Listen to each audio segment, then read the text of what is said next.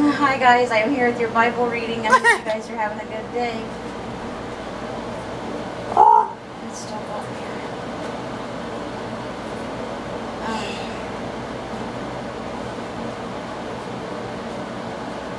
We're going to be reading 1 Corinthians chapter 14, verses 18 through 40. Then we'll be continuing on with Psalm 37 today, verses 30 through 40.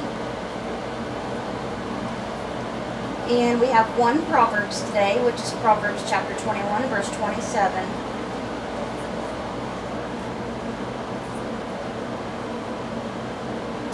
We'll be reading in the New International Version if you'd like to follow along.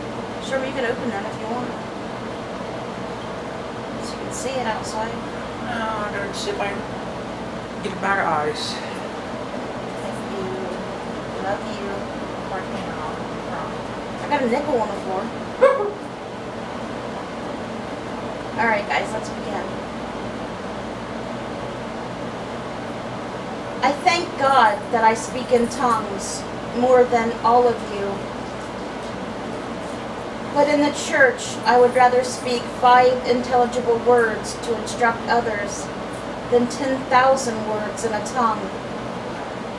Okay. This is still Paul speaking, by the way. Brothers and sisters, stop thinking like children. In regard to evil, be infants. Which means, in regard to evil, be infants. Act like you don't know what evil is. When you see other people doing evil things that they're not supposed to be doing, like if you happen, God forbid, to see someone commit murder, if you see someone stealing or know someone, they tell you they've stolen, people that are drunk all the time,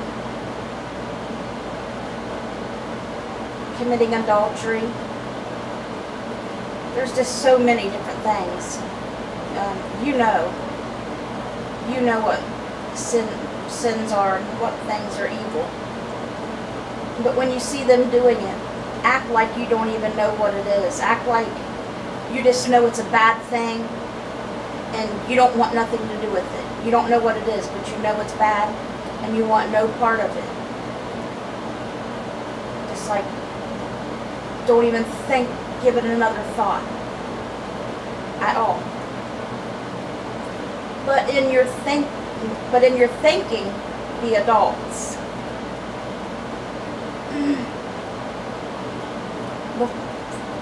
When you're thinking, okay, be adults, which is saying, how to explain this? Like, for instance, when you have to make an important decision, or before you make any decision, just make yourself think that every decision you make, no matter what it is, it's a very important decision.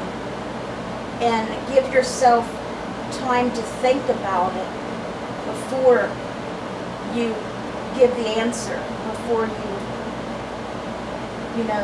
say yes or no, or before you decide what to do. Actually take time to think about it first and think, well, by me doing this, or by me not doing this, or by me saying yes or no, etc., etc., is it going to hurt someone? Is it going to help someone?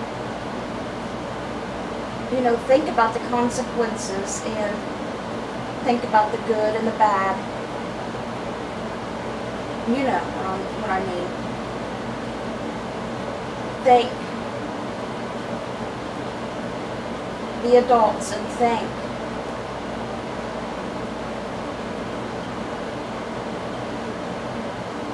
But be infants to evil.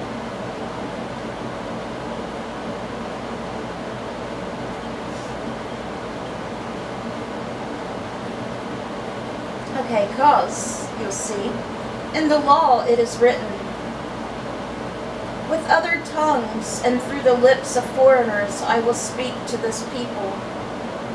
But even then they will not listen to me, says the Lord. No matter what language the Lord speaks in, nobody ever listened. Yeah, there were certain people through the way that listened, like Noah, Moses, etc.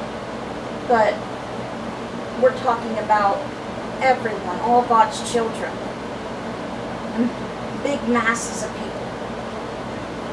Nobody wanted to listen to the Lord. They would follow him for a little while and then do away with him again, you know? Act like, just forget about the Lord. You know, and they'll start making fake idols and worshiping the fake idol. Even after the Lord has done great, great things to them, they have seen great things from the Lord. Take, for instance, God rescuing the Hebrews from the land of Egypt and all He'd done for them, all the miracles He performed. That's not even half of what God done. He done many, many things for many, many people, and He's still doing them for us today. And He is not appreciated like He should be. Not at all. Not at all. He could never be appreciated enough. We know that. But He sure can be appreciated a lot more than He is.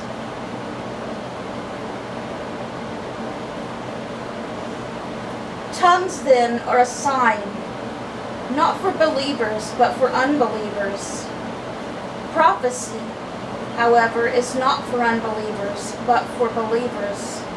So if the whole church comes together and everyone speaks in tongues and inquires, or unbelievers come in, they will not say that they are out of your mind. But if an unbeliever or an inquirer comes in while everyone is prophesying, they are convicted of sin and are brought under judgment by all. As the secrets of their hearts are laid bare, so they will fall down and worship God, exclaiming, God is really among you. What then shall we say, brothers and sisters? When you come together, each of you has a hymn. Had to fix that, sorry. My computer, stop it. My computer zoomed my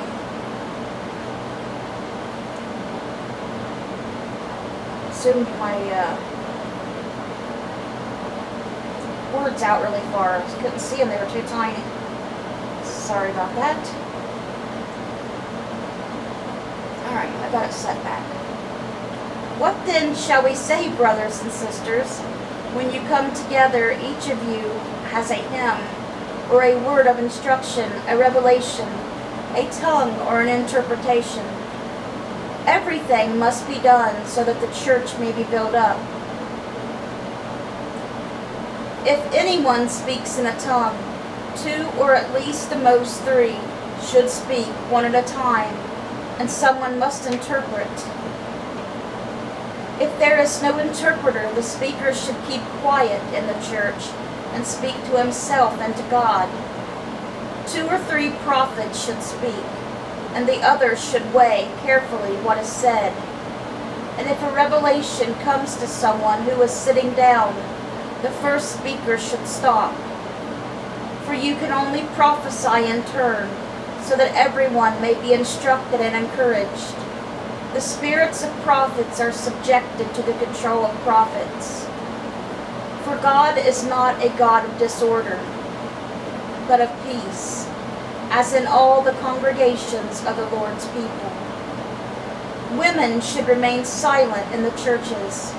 They are not allowed to speak, but must be in submission, as the law says.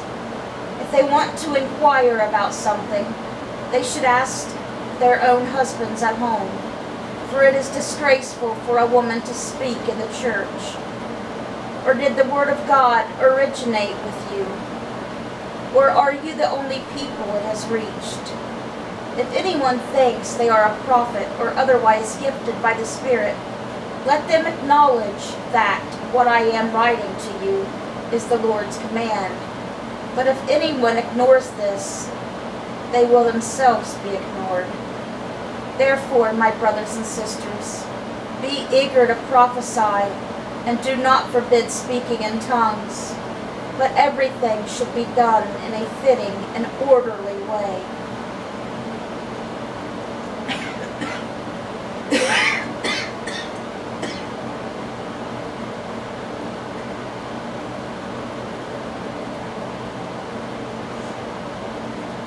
Sorry about that.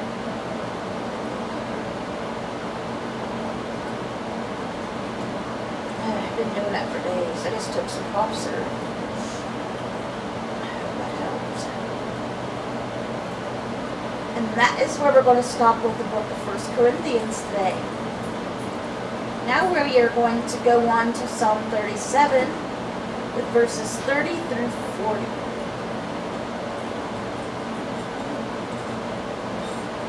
The mouths of the righteous utter wisdom, and their tongues speak what is just. The law of their God is in their hearts. Their feet do not slip. The wicked lie in wait for the righteous, intent on putting them to death. But the Lord will not leave them in the power of the wicked, or let them be condemned when brought to trial. Hope in the Lord and keep his way. He will exalt you to inherit the land. When the wicked are destroyed, you will see it. I have seen a wicked and ruthless man, flourishing like a luxuriant native tree, but has soon passed away and was no more. Though I looked for him, he could not be found. Consider the blameless, observe the upright. A future awaits those who seek peace, but all sinners will be destroyed. There will be no future for the wicked. Remember that. There will be no future for the wicked. Maybe in this life, but not the next. The salvation of the righteous comes from the Lord. He is their stronghold in time of trouble. The Lord helps them and delivers them. He delivers them from the wicked and saves them, because they take refuge in him. Alright guys, that is Psalm 37 verses 30 through 40. And our one lonely little proverb today, Proverbs chapter 21 verse 27.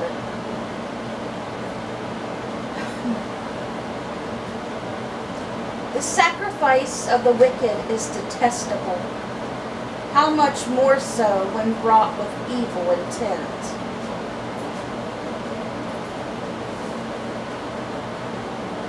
And God will know it too. He knows what you're planning to do before you do. Alright guys, well that was our Bible reading for today. I hope it touched your guys' hearts.